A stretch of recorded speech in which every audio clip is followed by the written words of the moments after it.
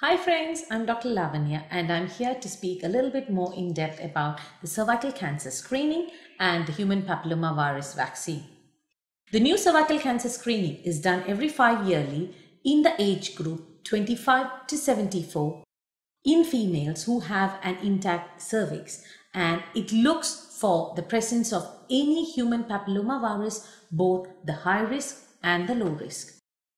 The high risk, these human papillomaviruses are responsible for causing changes in the cells in the cervix, which in turn can lead to cervical cancer in some cases.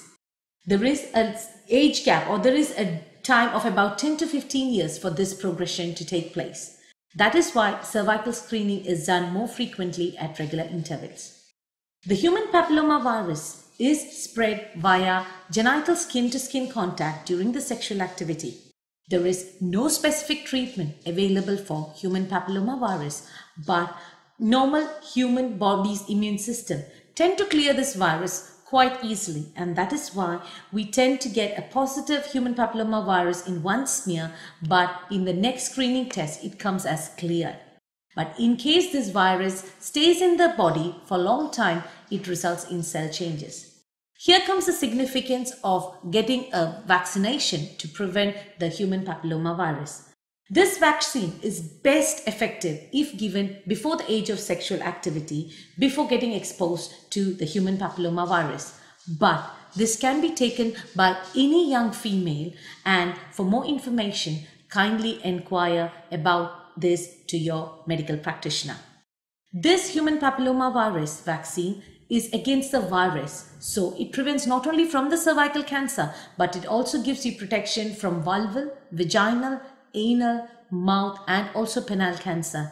And that is why this vaccine is a part of the national immunization program in countries like Australia, done at about 13 years of age, and it's given to both boys and girls. Now, the early detection of this human papillomavirus can help us to go for the specific treatment and thereby prevent the progression to the cervical cancer.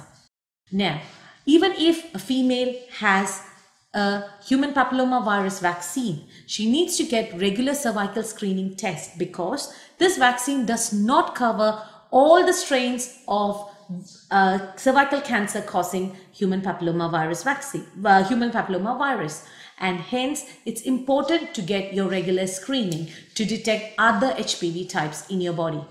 So kindly make it a point to inquire more about this vaccination with your medical practitioner and go ahead with your cervical cancer screening. Thank you. If you like this video, kindly subscribe. Thank you.